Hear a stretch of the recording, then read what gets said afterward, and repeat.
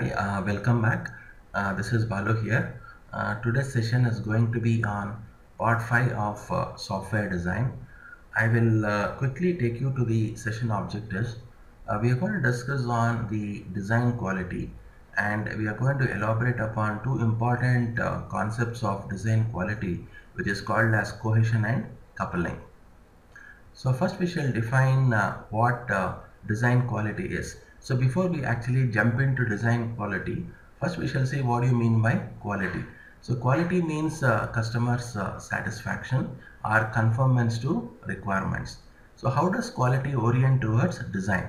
So we say that design quality depends upon capability to correctly implement the specification. If your design actually implements the specification properly, then we say that that design is of a quality design. Now what is specification? Specification is nothing but your requirement specification and functional specification, which are actually depicted in your SRS. And the quality design also is one which can be transformed into an efficient code, and most importantly it should be able to adapt to changes easily. So that is very important. If at all you have a quality design, making changes to the design is much more easier. Now there is one mantra for design quality, which is a basic thumb rule in software engineering.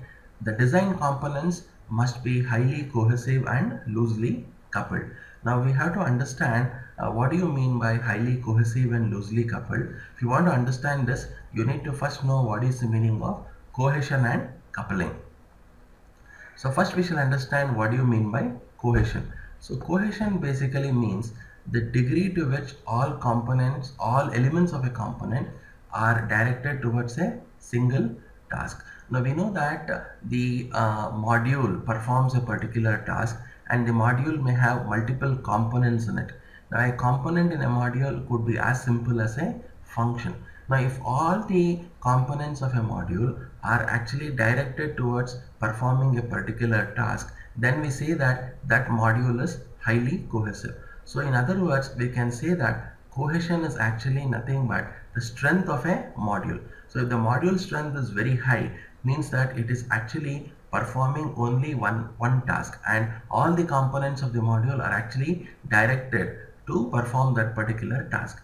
Now high cohesive modules will exhibit certain additional properties which are the most desirable properties. The properties exhibited by the cohesion are, highly cohesion modules are robustness.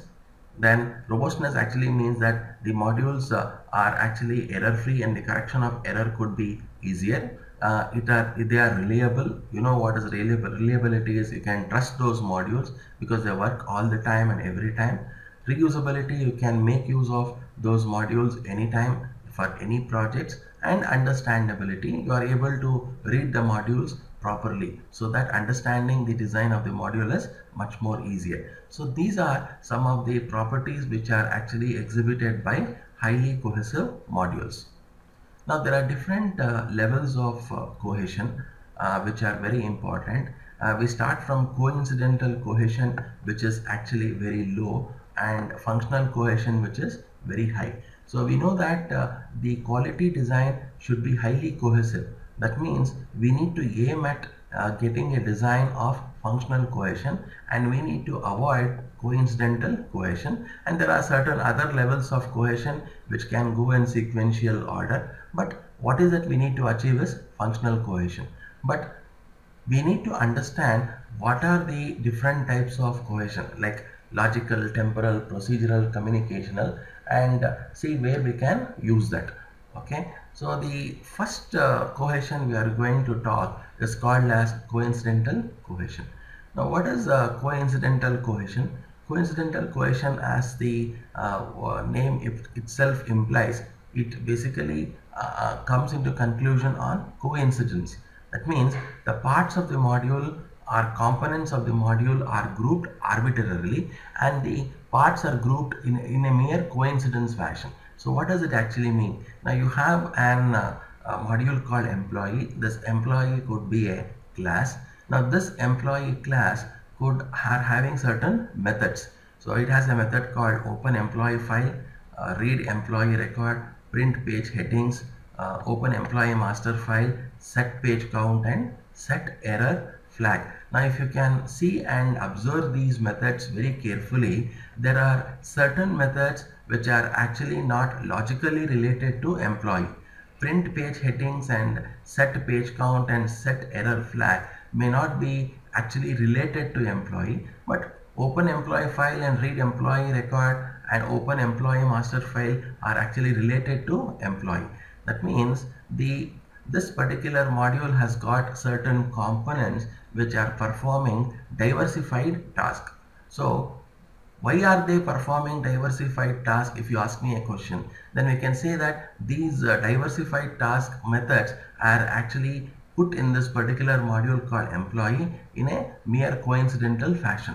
Therefore, we call this kind of cohesion as coincidental cohesion, and this is the worst type of cohesion which can be ever encountered in software engineering, so we need to avoid it. So as you can see from here, coincidental cohesion is one which is having a very low cohesion.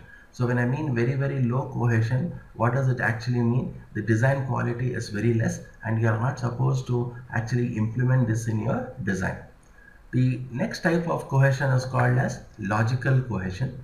So what is logical cohesion?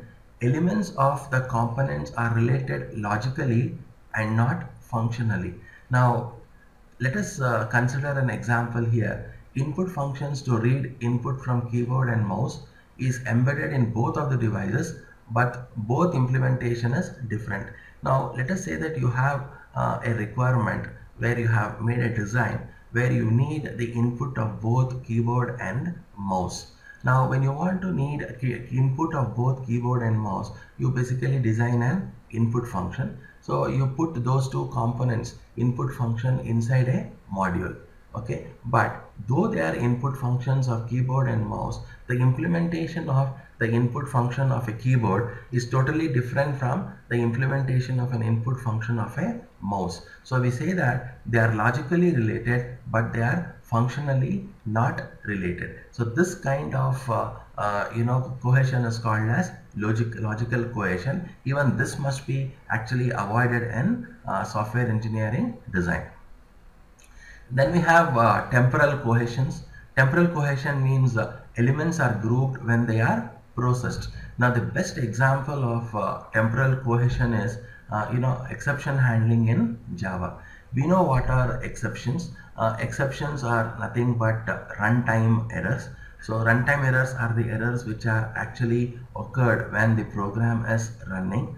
Now in order to handle an exception, there are two blocks which are used in any object-oriented programming.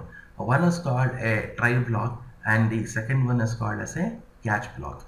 Now the statements that causes an exception is actually put in a try block, and example is, for example, you have a statement which could actually create an exception called divide by 0. So that statement is actually put in a try block, and whenever that exception occurs, you need to have a block which will handle that particular exception, and the program execution continues sequentially. So handling of an exception is handled by an catch block. Okay, so when an exception is encountered, what happens? The try block will throw an exception object. Okay, you can see here it is throwing an exception object, and that object is caught by the catch block, and the catch block will handle that particular exception. So even though in this picture you are seeing one catch block, but in reality there could be multiple catch blocks to handle multiple types of exception. Now this is a solid example of a temporal cohesion because elements are grouped when they are processed. So what does this mean? Here elements are grouped means what? The catch block statements are grouped when they are processed, which means depends upon the execution of the try block or depends upon the objects thrown by the try block. So this kind of cohesion is called as temporal cohesion. And the next cohesion we are going to discuss is called as procedural cohesion. The procedural cohesion means elements of a component are related only to ensure a particular order of execution. Very important. Now look at this particular module which has got three functions: A, B and C. As I told you earlier, functions are nothing but components. Now that means you can consider that the module has got three components, A, B and C, and look at what these three components are doing. These components A, B and C have different functionality. That is, component A would be write an output record. Component B would read an read a new output record. Component C would pad input with spaces, and component C would actually return new record. So the functionality assigned to these components are again diversified, which means that the module is actually perform multiple number of tasks. But the only thing is they are executed in a particular order. So we call them as procedural cohesion. Procedural cohesion related by order of functions, which means after function A, function B is performed or called, and after function B, function C is performed. Okay, now we shall see what is communicational cohesion. So communicational cohesion is very similar to procedural cohesion, with an only difference is all the functions which are shown here, they act on a particular data. So how do you define a communicational cohesion? Elements of the component are performed on the same data or to produce the same data. Very important. Now these functions A, B and C are a part of a module, and you can see that these functions are actually interacting with a database. So when they interact with the database, they actually interact with a particular table and a record in that particular database. So the function A, B and C actually update a record on a database or print the record on a database, and they actually work upon one single record of that particular database. So we call them as communicational cohesion, and as well, very well explained in the figure here, communicational access same data. So this kind of cohesion actually access the same data. Now we have a type of cohesion called a sequential cohesion. So what is sequential cohesion? Output of one part is fed as an input to another part. Now again I have a module which has got three functions, A, B and C. Now they are executing in a sequential order, which means what? After A, B is executed, and after B, C is executed. But what is the striking difference here is the output of function A is fed as an input to function B, and the output of function B is fed as an input to function C. Now let us say that you have a module where you have three components, function A, B and C, which are exclusively used for sorting, searching and displaying. Now sorting will actually sort all the elements in an array either in ascending and descending order, and searching is actually used to search an element in that particular array, and depending upon whether the element is found or not, the display is actually going to display the element and the position of the element. Now this kind of cohesion is called as sequential cohesion. Okay, now the last cohesion you are going to learn is called as functional cohesion. So what is functional cohesion? Module with functional cohesion focuses exactly on one goal, and of course this is what we need to achieve. In all the examples we have discussed earlier, the module is actually performing on multiple goals, but it's only functional cohesion where the module focuses exactly on one goal, and it is an ideal situation. When I mean it's an ideal situation, it is an situation which basically focuses on utmost design quality. Now have a look at this example of a functional cohesion which is sequential with complete related functions. Now there are three parts, part 1, part 2 and part 3, and all these parts belong to a particular module, and all the parts basically orient to only one function, which is function A here. Rather than considering the name of the function, you should actually consider it as a functionality, which means part 1, part 2, part 3 are actually working towards an common functionality. When they all work towards common functionality, we say that we have achieved functional cohesion, which means it performs only one function and nothing else. So the aim of a good design is all the modules basically should adopt to functional cohesion. Okay. Now apart from cohesion, one more parameter which determines the success of a design, where we say that a design is of a good quality, is coupling. So what is coupling? Coupling actually means strength of interconnection between the components or modules, and the degree of dependence such as the amount of interactions among the components. We know that systems or modules, they just cannot work independently. They may have to depend upon other systems, or modules sometimes they may also depend upon other modules, which means that they may have to depend on other modules by sending and receiving data. Now when they do that, there is a dependency factor coming between the modules. So when the dependency factor comes in, we call them as coupling. So there are three pictures here which are shown. Now the first one means where the four modules are there, A, B, C and D, though the names are not mentioned, they are not at all connected with each other, so there is no dependency at all, so absolutely there is no coupling. But in second and third, you have loosely coupled some dependencies here. That means A, B, C and D are all interacting with each other, but the dependency between them is very less. But in this case, the dependency is very high. So what is the principle of a good quality design? It should be loosely coupled. What is the meaning of loosely coupled? The modules which are actually interacting with each other should have less dependencies amongst them. And just like cohesion has got many types, coupling also has got many types. So we shall actually discuss all the kinds of coupling in elaborate. Now this is an simple example of what is coupling. I have discussed in my previous session two types of design strategies. Okay, the first one is called as an functional oriented design and object oriented design. Now here in functional oriented design, as you know, all the modules share a common data. Now you have A, B, C and D. These modules share a common data, which means that modules A to D, they are totally dependent on this particular shared data. So we can say that this design is a tightly coupled design.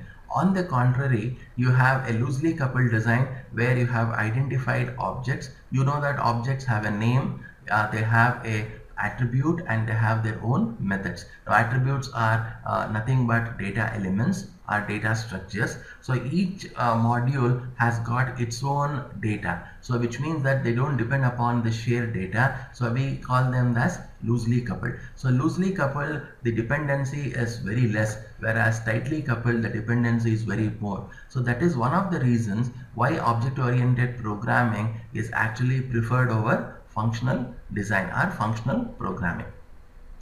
Now, in order to make you understand how exactly a design, that is coupling, is related to program, I have taken a small program snippet itself. Now this program snippet actually focuses on object oriented programming. Let us say that you have got two classes. One is called a traveler class and second one is called as a car class. Now what I have done in a car class is I have a method called move.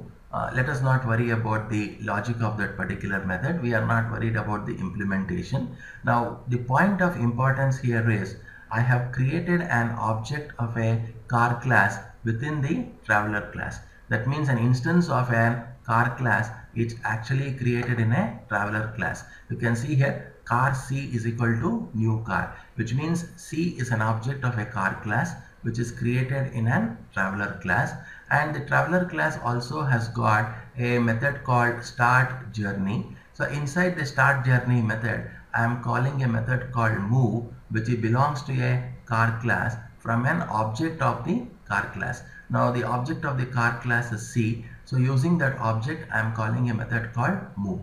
So from this we can know that there is a dependency between a traveler class and a car class. Okay, the moment we say dependency, there is some kind of coupling, but here it is a very tight coupling. Why? Because any changes in the car class, you have to actually make those changes in the traveler class. So the dependency is very high. If you want to give another example here, now this is perfectly working fine for an object called car. Now if I want to use this program for a bike object, then probably I may have to change this particular car class, which means that I have to make those changes in the traveler class as well. So there is a high dependency happening between the traveler class and a car class. So we say that as a tight coupling. Now how do you avoid this?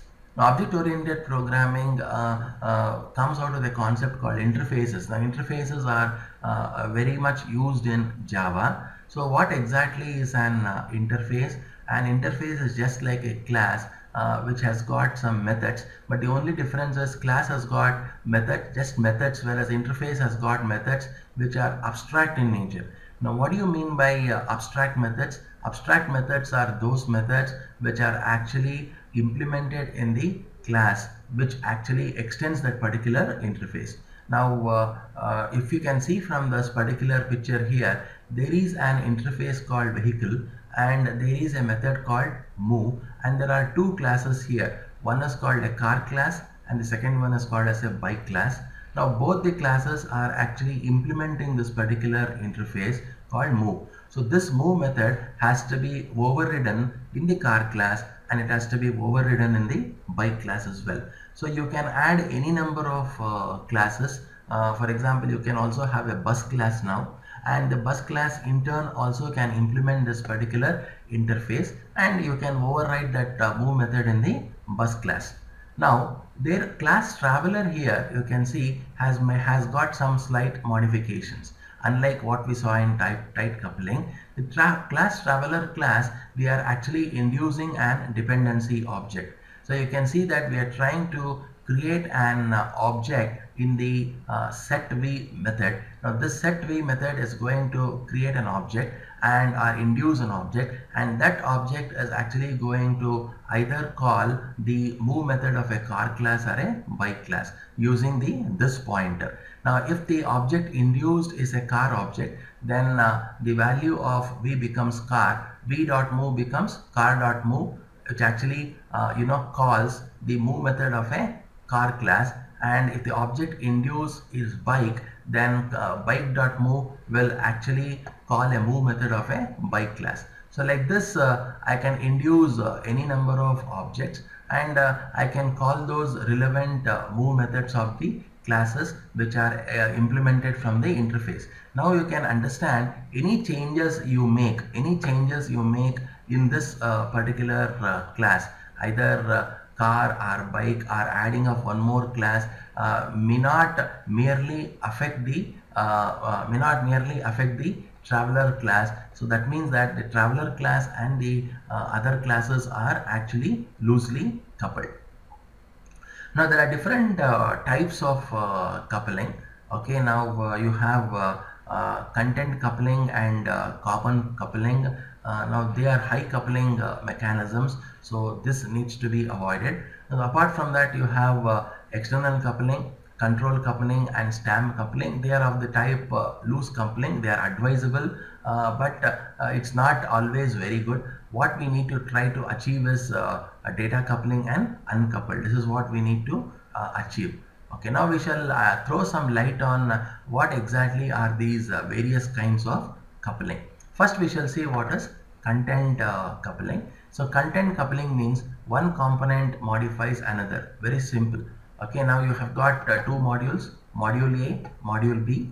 Both these modules are depending with each other. Now there is a small element of data in module B. Now module A refers to this particular data in module B. That means this kind of coupling is called as content coupling, because module A refers to the content of module B.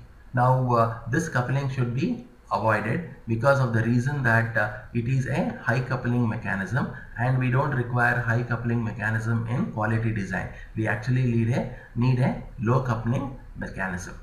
The next coupling is called as common coupling. Now, as the name itself indicates, the moment you hear the word common, we have to think of global variables.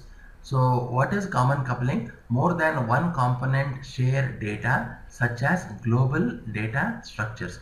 Now there are three modules here, module 1, module 2 and module 3. All the three modules share a common data structure. So common data structure means they could be global variables, which means all the modules are capable enough to modify the global variable. To understand this, I have illustrated a small C program. Now there is a variable called g, which is of an integer type and whose initial value is equals to 10.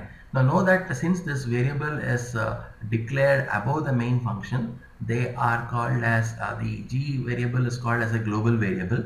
Now there are three functions, function 1, function 2, two functions, I'm sorry, function 1 and function 2. Now these two functions are actually trying to access this particular global variable G.